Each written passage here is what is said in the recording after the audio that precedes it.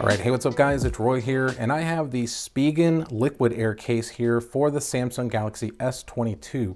Now in this review, I'm going to be doing a review of this case for the S22 with this model of the S22, and it's to help you make that educated decision if you like the look of the case and if you want to spend the money on it before you get your pre-order unit.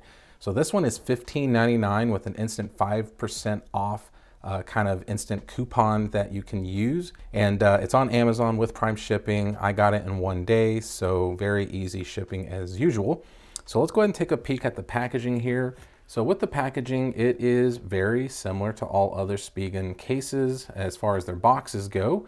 So you have the logo there at the top, you have a picture of the case here, and then obviously it says for the Galaxy and Galaxy S22 liquid air, and the color is matte black. They do make one other color, which I believe it's called Abyss Green. Yes, Abyss Green, but it didn't have it in stock, so I was gonna pick it up so y'all can see both colors, but nothing really special on the back. So let's get it out. So just pull the tab and pull this case out. Same old packaging as usual.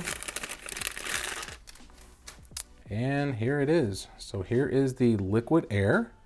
So very traditional looking liquid air case if you're familiar with them. On the inside you have that recognizable kind of spiderweb material or pattern inside of the case. You have that kind of Latin logo looking thing there. On the corners here you do have their air cushion technology, so that way if you drop the phone, it's supposed to help dissipate the energy away, so hopefully it helps prevent a break. But all in all, it's a very slim case that's still going to give you some pretty decent protection. So let's grab the S22 here and just slap it in.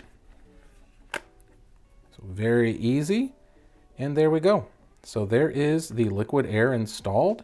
So as you can see here, that pattern that's pretty recognizable. I've always said it reminds me of like a car tire, but definitely has that really cool recognizable pattern and look. It has a pill-shaped cutout for the actual lenses, but as you can see here, it is raised a little bit, so that way you are able to get that lens protection, as you can see there. So definitely going to be able to feel confident placing it back down on a surface or something. And you do have a single hole cut out there for the actual lens, or excuse me, the flash there. And then, yeah, so there's the look. Now let's look at the sides here. So with the sides, has that kind of slit cut kind of side that helps with that grip. You can feel it when you're holding it like that. I always liked that because, like I said, when I'm holding it right now, I can definitely feel that.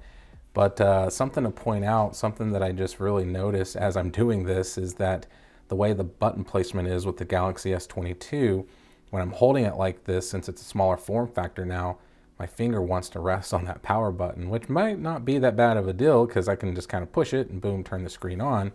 But as you can see, that's kind of the look of the buttons. They are raised, as you can see there too. So yeah, like that. Got some teeth there on the power button as well. At the bottom, as you can see here, we do have a single cutout here that is stretched across for the USB-C port and the mic. And then you have another cutout there dedicated for the speakers. On this side, we have nothing except that grippy pattern. And then here at the bottom, whoops, flipped it over, we do have Spigen there. So it's kind of a gloss black Spigen, so very minimal. And then at the top, we do have a single hole cut out there for the microphone.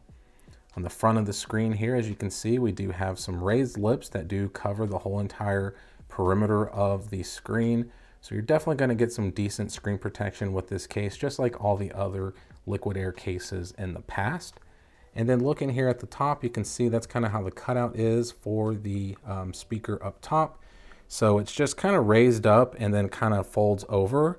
So as you can see there, I don't know if the video is going to do it justice, but it does definitely kind of go over that a little bit, but looks very minimal. So there's kind of the look of the front. There's the back. Now, as far as the overall kind of feel of the phone, it feels really good in this, very extremely thin. Now let's go ahead and do the wobble test here real quick. So let's go ahead and put it back down. Now there's a little bit of wobble, but it's very minimal. So if you do care about that, And then going face down, it's completely flat, so no issues at all. It is Qi wireless charging compatible, so obviously I can't do that with this review because unfortunately it is a dummy unit. But at the end of the day, this is really meant to show you the case instead of just pictures on Amazon or Spigen's website and help you with that purchase decision. It feels good, guys. It's a Spigen case, has this really great grip on the sides.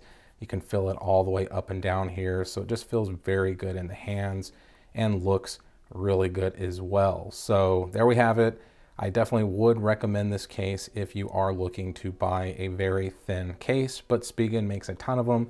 So you kind of have a hard choice unless you just want to buy them all. So hit that like button if you liked the video. If you loved it, please subscribe and ring that notification bell for up-to-date content. So be safe, God bless. We'll see you on the next one.